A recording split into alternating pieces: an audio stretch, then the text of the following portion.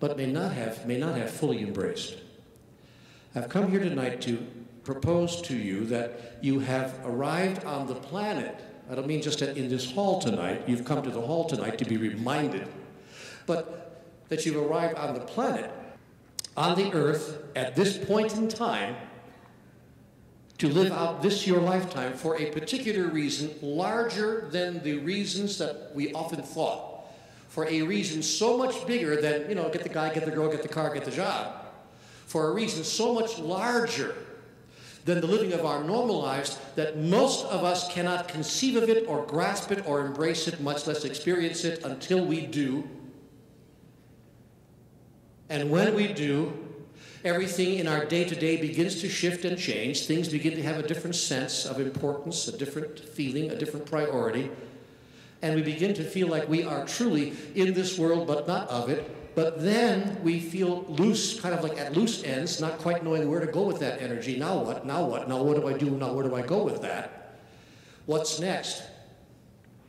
And if I truly am here on a divine mission, and that's what I'm suggesting to you tonight, if you haven't picked up on it already, I'm suggesting to you that you are here, sir, on a divine mission. That you have come here on an assignment from the largest part of us that some people call God, or divinity, if you please, for a particular reason and purpose, having very little to do with the living of your day-to-day life. Although the purpose will be expressed and fulfilled through the living of your day-to-day life. An interesting dichotomy. So I've come here tonight, really, to remind you of what you already know. And then to see if I can't answer a question, yeah, but so what? I mean, how do I implement that? How do I make that become real in my physical experience? Because that's what I find that people are asking all over the world. Neale, I hear you, I understand, I've got the basic truths. We are all spiritual beings. We are all souls, if you please, or spirits with a body. We're all on an eternal journey. We're all on an eternal path, and all of that stuff that we all already know. But how can I alter the living of my moment-to-moment life in such a way that I begin to express that in, as, and through me in such a way that the world that I touch is never the same again?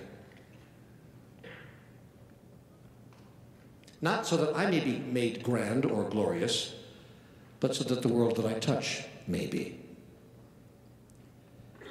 Because currently, right now, there are people who have other thoughts and other plans in mind for the world in which we live. And there are other things going on that have been created by the lot of us over years gone by, with which we are now being confronted, that also must be addressed. Who shall do that? Who shall change our collective experience of life on this planet? And the answer is you, and you, and you, unless it's not. And so we'll talk a bit about that tonight. But first, if I could just back up and set the stage just a little bit, let me just share a tiny bit about what is true, about what you already know, just to make sure that what you know and what I know is the same thing. I pretty much think that it is. There is one central question in life, I have been told in my conversations with God. Well, first let me back up one big step from there. There is a God. If there isn't a God, let me be struck dead right here. There is a God.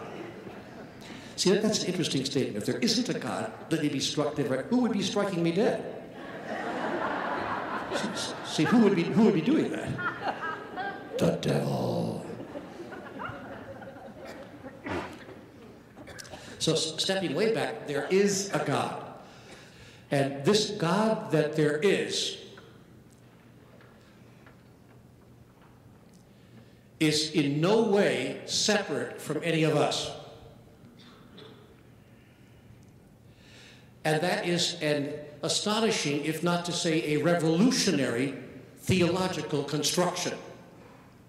The construction of a deity of divinity, of a divine being, or what we call God, or Allah, or Yahweh, or whatever word we want to use, that theological construction of a God who is in no way separate from us is, I want to tell you, revolutionary. For most of the world's people who believe in a God at all, believe in a God of separation. This is called separation theology. God is over there, and we're over here. Our job is to get back to the God who's over there, someplace, somewhere. We are not that. We are this. We may admit to being sons of God or children of God, if you please, but we are not God. We are not that. That's that, and this is this. And that's the basic theology that has been embraced and adopted by the largest number, by far the largest number of the world's people. It's what I call separation theology. And separation theology is what has created separation cosmology and separation sociology and separation pathology. A pathology of separation that says that God is separate from us, we are separate from God, we are separate from that which God is, which is life. We are experiencing life, but we are not that. We are experiencing God, but we are not that. We are experiencing each other, but we are not that. That is that, and we are us. And separation theology and separation sociology and separation pathology has created a distancing of each of us from each other of us in such a way that we have stepped away from the reason we're here on the earth, which was, in fact, to experience our unity and the oneness of all of life. Now, again, as I said earlier, this wouldn't matter if it didn't have any fallout felt by and experienced by the largest number of us, but in fact, all over the world, we are now seeing the increasing and extraordinary impact of that sense of separation. We're seeing what separation theology can do to humanity. Divide and conquer. And so we see people who not only separate themselves from each other and from their God, but in that moment of separation begin doing what you cannot do if you're unified, and that's comparing. We begin to compare ourselves with each other and compare our various gods with all the other people's various gods. And then we do something quite insidious if what we really seek is peace and harmony. Insidiously enough, although we say we seek peace and harmony, we say in the next breath, my God is better than your God. I have the right God and you have the wrong God. I don't know how to tell you this in a gentle way, but in fact, my God is right and your God is right. In fact, your God is so wrong that you're going to hell for believing in your God. I grew up in the paradigm of a Catholic God. Are there any Catholics or former Catholics in the room? Okay, now, please lock the doors, because I'm going to have to ask you to not leave the room, even if you become offended, because I want to tell you about some of the beliefs of my Catholic God.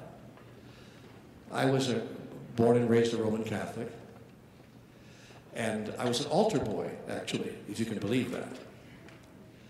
And when I was around 11 years old, or 12 years old, I remember that the first McDonald's opened in my neighborhood, up in Milwaukee, Wisconsin.